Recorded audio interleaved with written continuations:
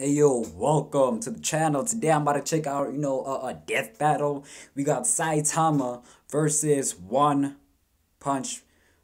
Oh, fuck. We have One Punch Man, Saitama versus the nigga, the king of spinach himself, the nigga who legit when he gets the green, he just get like he nigga who definition of a go for green and shit.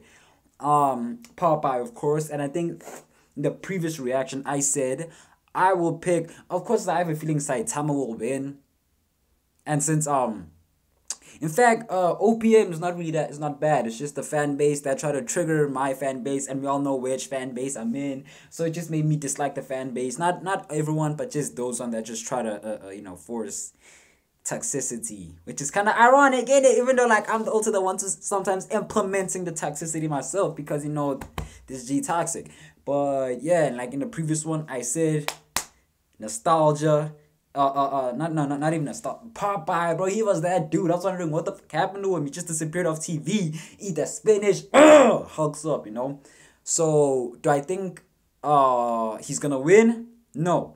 Well, I don't remember a lot of episodes of Popeye, but I remember watching him and really enjoying it and be like, bro, this spinach ain't good for shit.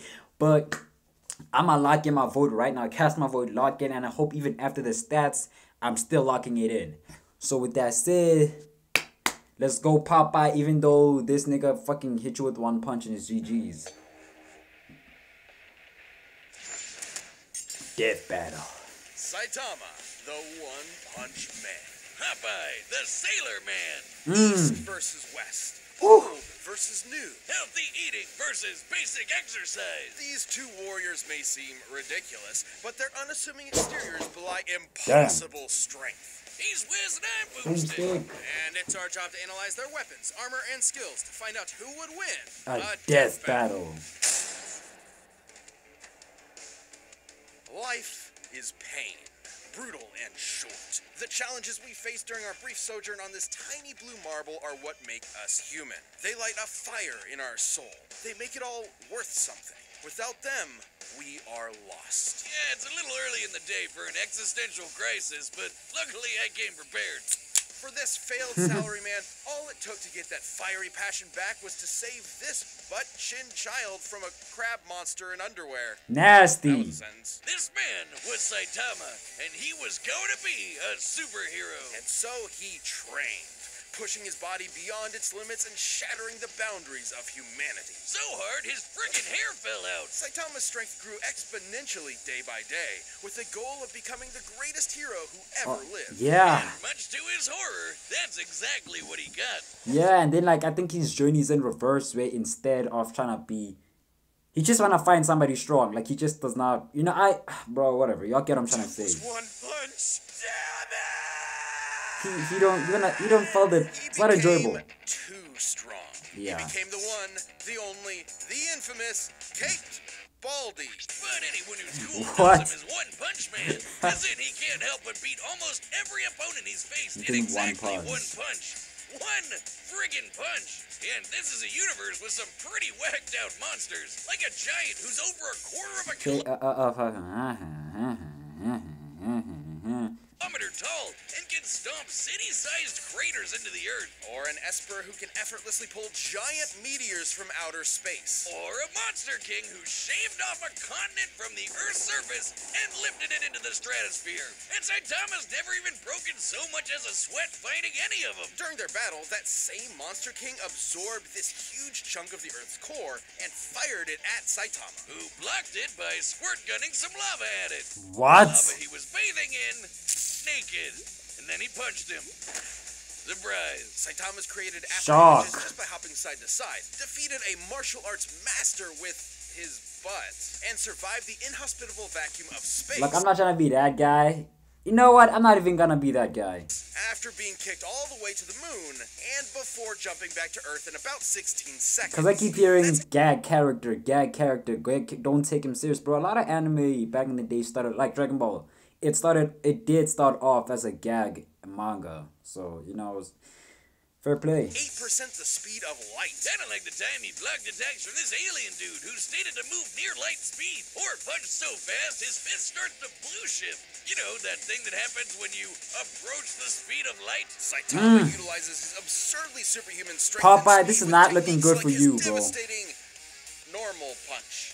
And if he wants to amp it up, the consecutive normal punches. Are you kidding me? Those are Okay, hold up. Oh, yeah, okay. Superman. Techniques: normal punch, consecutive normal punches, two-handed consecutive normal punch. Serious technique, serious punch, serious side hop, serious squirt gun, serious table flip. I'm just playing, bro. What? Gag character, but come on, but this is a lot of gag character energy, low key. Plain and simple, he's a satire. But I can take him. I take him serious though. And enjoying his struggle to the top. Sometimes we join him when he's already there. Basically, imagine if Goku went Super Saiyan in his fight against Jackie Chun. Kinda sucks all the drama out of it, doesn't it? Yeah. That's the point. Far from the power fantasy the genre is known for, Saitama's life became an existential nightmare. Without suitable conflict, the struggle that had heretofore defined him became meaningless. His new reality was inescapably boring. Which is really saying something when he can decimate mountains without even hitting them, or shatter asteroids that rank a 9 on the Torino scale. For those not in the Torino, that's equal to 1 trillion tons of TNT. Okay. His training must have been insane. That would be 100 push-ups, 100 sit-ups, 100 squats, and a 10-kilometer run. Bro, Goku did 5 trillion, boy. And that's it. You've got to be shitting me. Bro. It doesn't make sense because it's not allowed to make sense. To be fair, though, to someone who isn't already a trained soldier or athlete, keeping that workout routine every day for years is pretty much impossible. Well, 100 push-ups and sit-ups are technically doable, especially if you space them out. Doing 100 squats and then running half a marathon every single day would absolutely destroy your legs. Put simply, effective workouts involve shredding muscle fibers at the micro level, then allowing them time to repair themselves more durable than before. This repair process requires hydration, consuming protein and carbohydrates, and lots of sleep. Okay. But Saitama's workout schedule doesn't give them time to repair, which means he was basically just ripping himself to shreds over and over and over. After a few days, he shouldn't even have been able to move, but he just kept going. There might be Yeah. an explanation. Take the brilliant scientist Dr. Genus, whose half-century of research into evolution Saitama erased in, well, one punch. According to Genus's hypothesis, Saitama's training broke his limiter. Basically, every living thing on Earth has a limit to their natural ability. Yeah. At some point, no matter how badass they are, they'll plateau. Wait a minute. Have I peaked? I gotta go to the gym! Well, Saitama trained so hard, he literally defied the laws of nature and reality. Yeah, He just breaks he the does. logic of his world. He crushed the entire field of evolutionary biology in the palm of his hand. And while he has stated that his strength did eventually stop growing, it's pretty clear he's never gotten close to showing it off in full. Such as when he fought the godlike alien conqueror Lord Boros, and finally broke out his serious punch. Yup. A blow where he punches a little harder Than usual. normal. And reflected Boros' collapsing star-roaring cannon. Now, you see, that's an attack name. An energy blast that was going to blow up the friggin' planet. That's over 50 zetatons of TNT. Like a quadrillion of the world's strongest nukes going off at once. Despite his obvious and Okay, overwhelming power, while only implied in the anime and manga, the official One Punch Man hero encyclopedia confirms Boros' attack was capable of destroying the Earth, okay? Saitama's accomplishments were never Capable. officially recognized, as if no one in their right minds could believe a psych ward Charlie Brown could save the world. Well, he doesn't seem to mind. Almost as if being removed from anything resembling conflict gave him a perspective on how tropey and contrived his Oh, world is. Big Ed Vegeta. Saitama's the only one in on the joke, because who cares about how far up their own ass a supervillain is when you can just chill at home with your buds and play video games? Maybe that was the real lesson all along. Not to value our lives based on our accomplishments, but on the time we spend living and enjoying life's simple pleasures. I'll leave that to Saitama, and I can't think of anything more pleasurable than punching so hard my name becomes a byword for literally unbeatable. The dude is the undisputed king of broken anime characters. Hey, yo, what happened to her? Okay, I'm gonna find... Bro, not even FBI, bro. My fucking provider will be like, what the imagine bro, it'll fucking pull up a fucking porno. It'll be on some like Saitama punches Lady Coochie or Lady, you know, and it's just, bro, it's gonna show me some dude fisted. Bro, fucking hell, bro, like, one nut man. Bro, why do I even say that? Fuck. Because until Saitama finds his equal, he's gonna end all his fights in one I can already see it. Is one OPM is one all it takes to make her splash? Boy, why am I giving why am I giving y'all titles? Popeye the Sailor Man, hero, adventurer, sailor, man. Oh, two against one, huh? How do you like that? Man, he sounds like he smokes a pack of Marlboro Factories every day. And if you ever wanted to know what angry cat sex sounds like, he can Jeez. sing. I'm Popeye the Sailor Man. How exactly do you know? Never mind. Popeye's origins are humble. Born to the cruelly named Poop Deck Pappy, Popeye was, immediately upon birth, horrifically ugly. So ugly, his father fled in embarrassment of his spawn Jeez. and never returned. So Popeye grew up with a chip on his shoulder.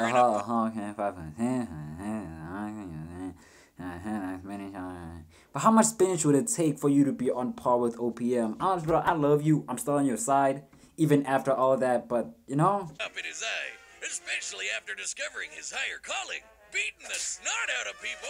Don't worry, Popeye's fists are righteous, only spilling the snot of those who deserve it. Inspired by his adopted father, Whaler Joe, Popeye set out to put his combat prowess to the test. wait, what? Yeah, okay, I know that Popeye is an old show. I don't even know how I remember it. Nasty. Inspired by his adopted father. Oh shit! So, cause remember it was back in those days, and not those days, but I don't even know when it was made, so it could be. But, oh, they got a nigga in the show. Popeye set out to put his combat prowess to the Yeah, test. I just need to and say join that. the I just Navy, want to say that. Becoming a true sailor man. It was there he learned the sweet science of boxing and That to looks battle crazy. against World War II era racial stereotypes. I'm being non-specific, not just for sensitivity, but because there are so many examples. Originating in the era of rubber hose animation, Yeah, like I said. Popeye's body is essentially made of, well, rubber, able to Can superhuman physique and summon spinach, matter reconstruction. Jesus! Well, yeah, you just saw physical malleability, fourth wall awareness. Spinach powers flight, increased strength, invisibility, invulnerability, shapeshifting, unlimited stamina. This could actually be a good matchup. Squish, squash, any way he likes. Or rev up his arm for a punch that'll knock you around the planet. Popeye's punches are fascinating, since they can disincorporate their targets into composite elements, like turning anchors into fishhooks, an alligator into handbags, and several Native Americans. You know, I don't even want to know. I think the reason's pretty simple. I hope not. Bro, I wonder what it is, bro. Can somebody let me know what that is in the comments if anybody gonna watch this? Because I might forget. I might actually He's forget. a cartoon. He can basically do whatever he wants. He can shoot fire from his corncob pipe, pull a canyon closed, punch bolts of lightning out of the air, and even give the sun a black eye. Judging by the distance from the Earth, as well as the time it took for the high striker puck to reach it, Sheesh. it must have been moving at 500 times the speed of light. Nasty. In order to generate that force, Popeye must have swung his fist just as fast. Hell, he's even shadowboxed so fast, he somehow occupied two places at once. Punched and hit himself. So, was he just born this way? Is being ugly the secret to pulling insane bullshit superpowers out of your ass? In a way. If so, you might want to get on that, buddy. No.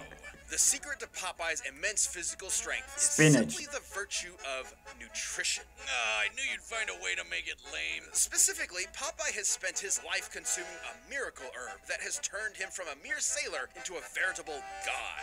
Spinach. Propaganda straight from the bean counters at Big Vegetable. Yep. You'll never get me to eat my greens, damn you. It's only animal flesh and grain alcohol for me. Originating in Persia, Spinacia oleracea is a leafy green nutrient and antioxidant-rich vegetable that can help prevent cancer and reduce blood pressure. So what? Vegetable battle now? I'm not trying to learn how to know spinach, but you know, whatever. Apparently, imbue your biceps with the power of God and anime. While a normal can of spinach contains about 44 calories, when used in Popeye's world, its effects are multiplied. Not only does it immediately increase Popeye's already impressive strength and speed even further, it makes him virtually impervious to harm. It lets him fly, turn invisible, shapeshift his body into literally anything, and even survive the universe getting turned off. That's right, this big whatever the hell that thing is apparently God, and he turned off reality in order to kill Popeye and his friends. Cause why not? Except guess what? Popeye was... Bro, it's looking kind of looking good for Popeye. I don't remember these episodes, but it's looking kind of good. Right. Why? Because he eats his spinach. Bro, if this happens, I'ma fucking if he wins, I'ma just deadass eat spinach today. Just because. I wonder what its nutritional content is like. Well, let's find out with math. No! And I hope if he does win in a future video, in fact, in a future death battle, I'll just show up eating spinach just because. A single can of spinach in Popeye's world was once able to grow a beanstalk so tall it reached into outer space, all the way to a nearby solar system, and shattered this stylized yellow star. By measuring the volume of this spinach stalk and including the caloric density of regular spinach, we can calculate one single can of Popeye's spinach contains over 46 undecillion calories. That's over 700 octillion times greater than the total calories the average person will consume over their entire life. That's over 46 million Yoda. Okay, obviously the size of the star as seen could imply that it is not an actual star. However, that the star is implying when calculating the launch advantage. Okay. Tons of TNT, enough to destroy Yoda tons. a star, or enough to punch your annoying neighbors so hard that when they land, they tilt the Earth. By measuring the angle of the planet after tilting, we can determine its axis was adjusted by about 13 degrees in less than a second. That's a speed of about 1.8 million meters per second. I wonder, is that enough to power a rocket ship Okay, punch blue to I don't know.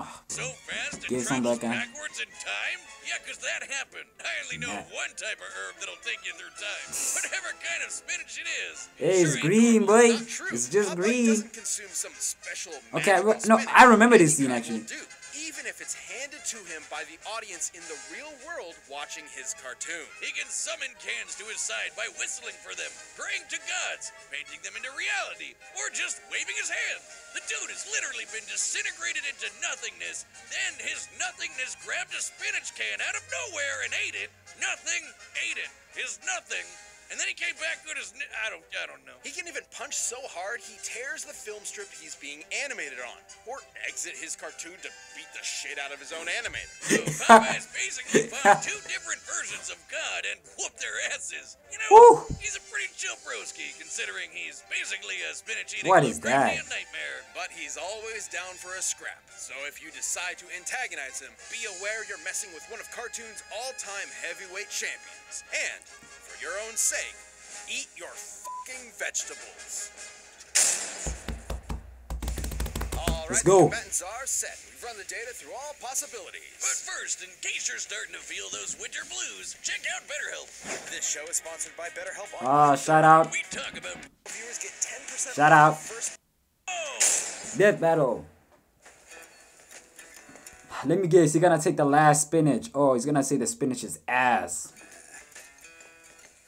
Oh man, scrap's always so expensive. No thanks.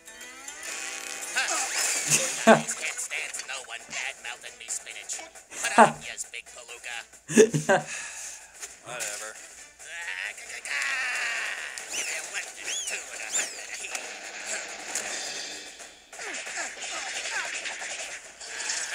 Come on, boy, eat that spinach.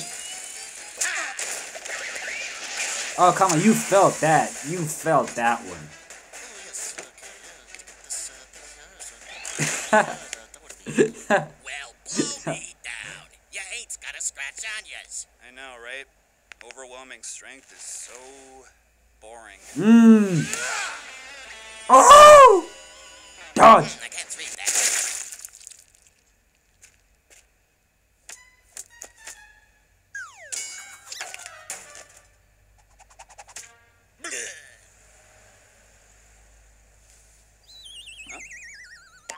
Man, I wish it would have said something like K. Oh, hold it right there, and then say and I wish it said something like that, Loki.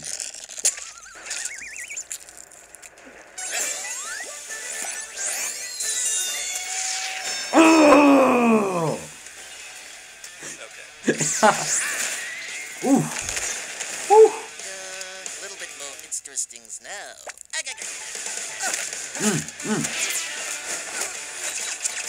Oh, he survived them punches.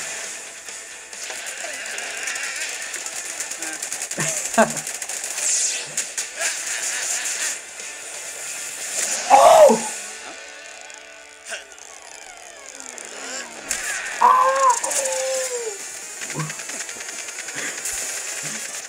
Oh, punch you in a different animation. You sure is one crazy gazookas. I'm just a guy who's a hero for fun. Who the hell are you? Yep, I am what I am, and that's all what I am. Let him know. What do you know? How am I gonna get back home? Popeye, you got this.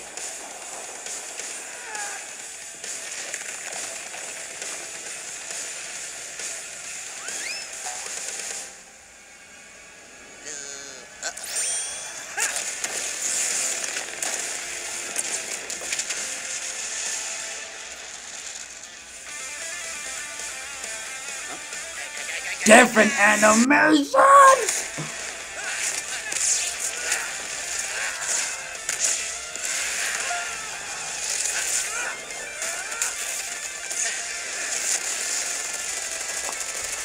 Let's go.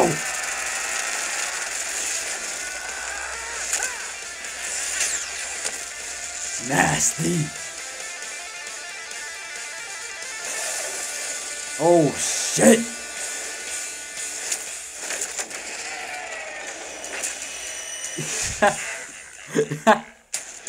Spinach. Oh, what is this?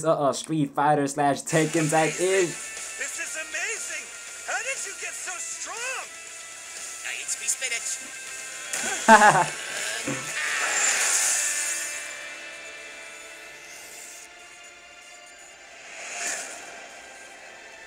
Bro, just go to the animators. Here's the plan. Go to the animators, whoop their ass, GG's.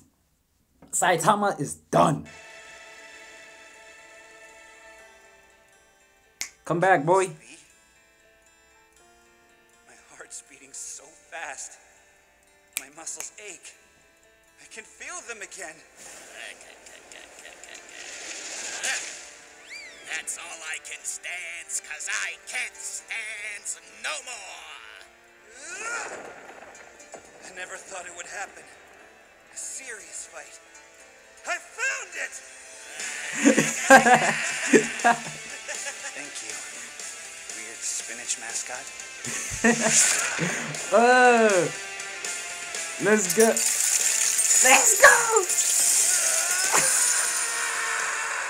W's, W's, W's, W's, W's, W's.